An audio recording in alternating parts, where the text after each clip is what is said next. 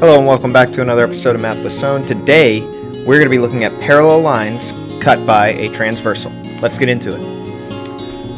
So I got a whole bunch of parallel lines cut by transversals here, and what that means is that these two lines right here, these are the two that are parallel. They are going in the same direction forever and never going to intersect. They would have the same slope if it was graphed on a coordinate plane.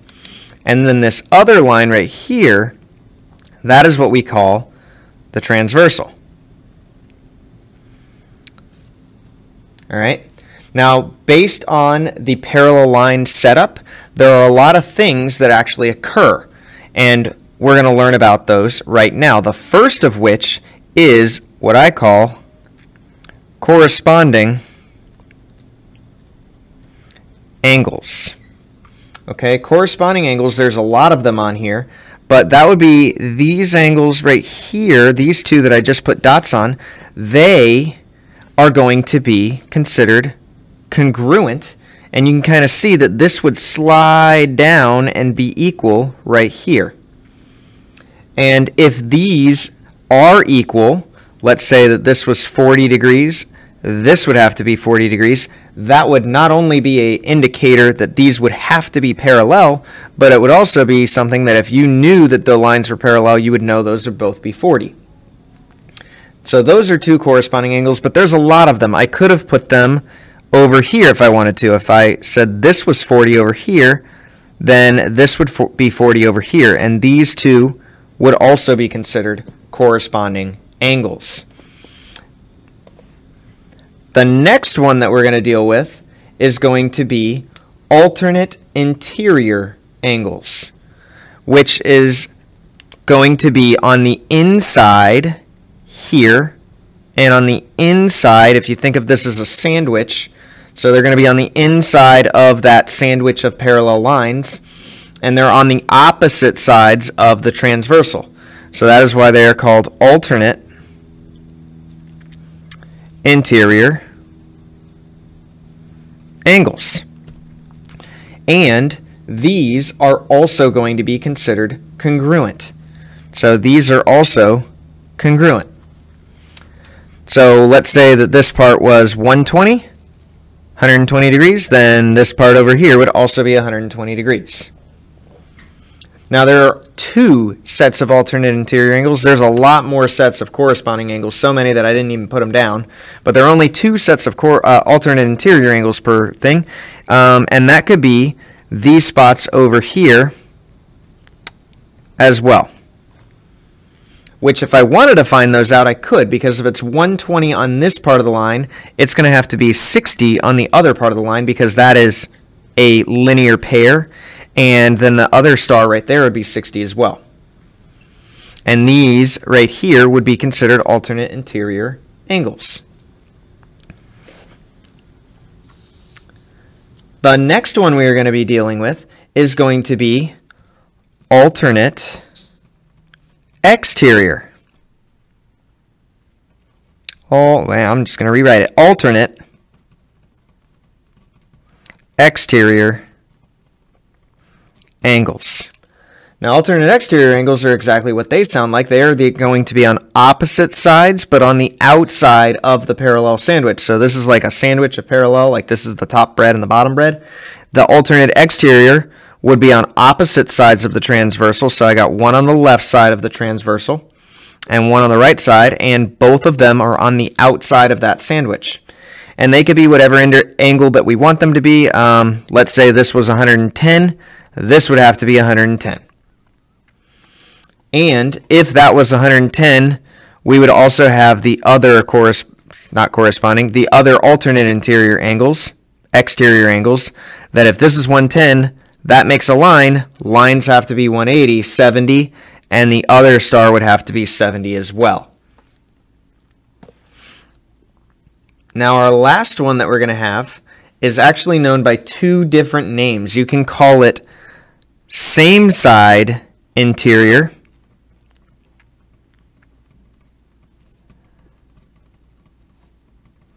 and then some textbooks also call it they call it consecutive interior angles. And if you didn't catch on, alternate exterior angles from the previous one is congruent as well. 110, 110, 70, 70. So same side interior or consecutive interior. I like same side interior because they're on the same side of the transversal and they're both on that inside of the parallel sandwich.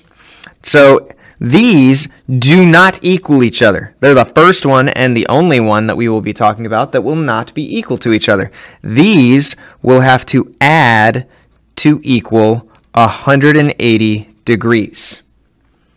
So if this part right here was 60, the top part would have to be 120 for it to add to equal 180 degrees.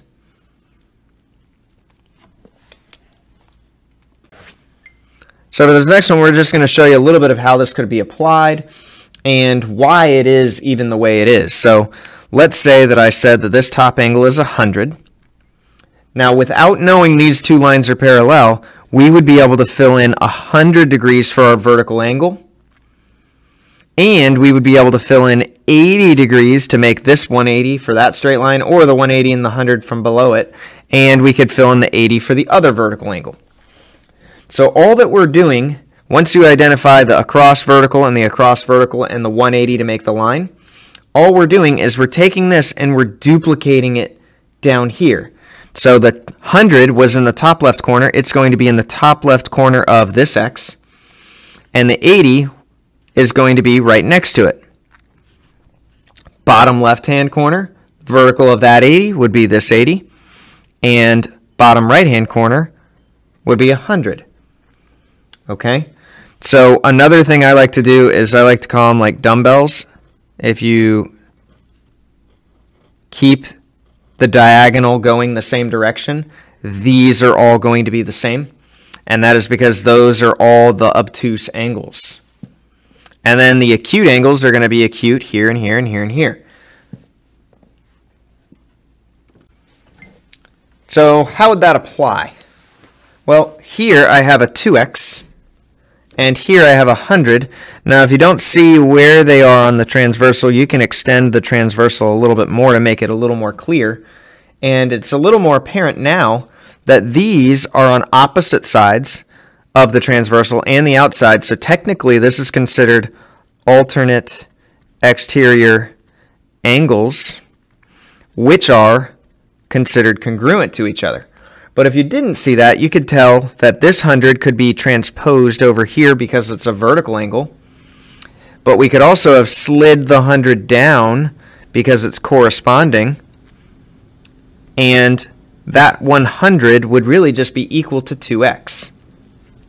So when you're doing these parallel transversal problems, the ones that involve algebra, you have to figure out, do they add to equal 180 or do they equal each other? And in this case, they equal each other, so 2x would equal 100. Divide by 2, x would equal 50. Now for the next example, I'm going to make it just a little bit harder on the algebra, and it might not be an alternate exterior or alternate interior or anything like that. It could just be random anything. So let's say that I had 100 degrees here, and let's say this was 2x plus 20. And I want to know what x is. That's the main goal. Find out what x is almost every time. So in this case, we don't have a rule that fits into it. They're on opposite sides of the transversal, but one's on the inside, one's on the outside. There's no named thing for that. So what we can do is we can move this 100 over here because they are vertical. And then we can determine where else would the hundreds go perhaps. You might be able to see now that these are same side interior, but if you don't see that, you can put in the 100 in the mirror image spot. So like remember, whatever is over here would have to be over here. So the 100 was in the top left corner, and now bottom right, top left corner, bottom right. So now it's a little bit easier to see that these two things aren't going to equal each other because they're not vertical angles. So if they're not equal to each other, they're going to have to add to equal 180. So we have 2x plus 20 and 100 have to add to equal 180, and that is because they are making a straight line, and straight angles and linear pairs add to 180 degrees. Combine like terms, 2x plus 20, 120 equals 180. We need to subtract the 120. If you take away 120 from that 180, you're left with 60. And 60 divided by 2 is 30.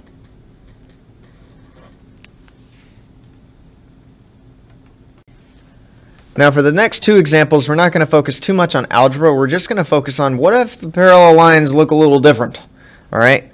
So what if the parallel lines actually have the transversal that isn't really continued like it is here?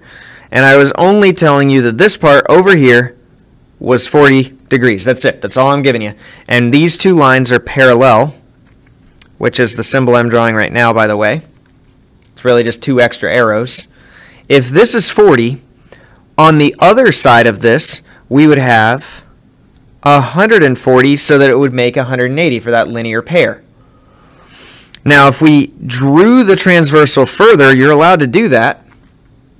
Where else would 40 belong? Well, 40 would belong on this part, and 140 would belong on the other vertical angle there.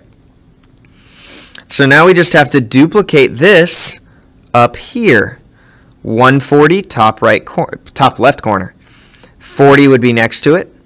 There's the 140 and 40. They slid up, they're at the top.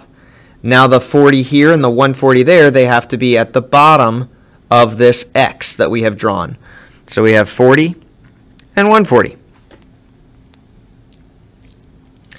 The next problem, you have to first identify what two lines are parallel. So if they're not stated, in this case, it's these two.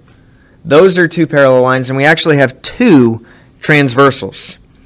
And if I told you that this part right here was 70, and this part right here was 50, we could actually fill in everything else that we need to know, and we just have to do it individually. So if we cover up one of these transversals, cover up one of them, we just do this one first. And then afterwards we can cover up the other one, and we can do that one next. So I'm going to cover up the bottom one. We don't need to focus on that. We don't need to focus on that. You don't need it. Fill in the 50 for the vertical angle, and then look at our X. 50 is over here in the top part of the X in the right top hand corner.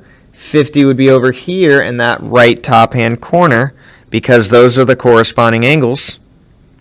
And then we fill in the vertical angle. Well, if 50 is over here and 50 is over here, the other side of that line would have to be 130 so that it would add to equal 180.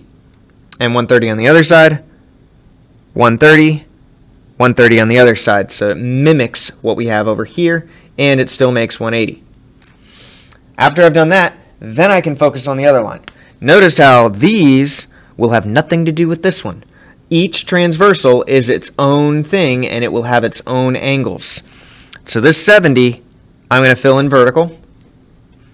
I'm going to fill in 110 because 110 and 70 make that straight line, or this straight line, and 110 here as well. We can fill all of these over here. 70, 110 for here and here, here and here. Then the vertical, 110 and 70 to mimic what we have here and to establish the vertical angles that were already present. All right? That's going to do it for today's episode. Until next time, stay positive, and I will see everybody later.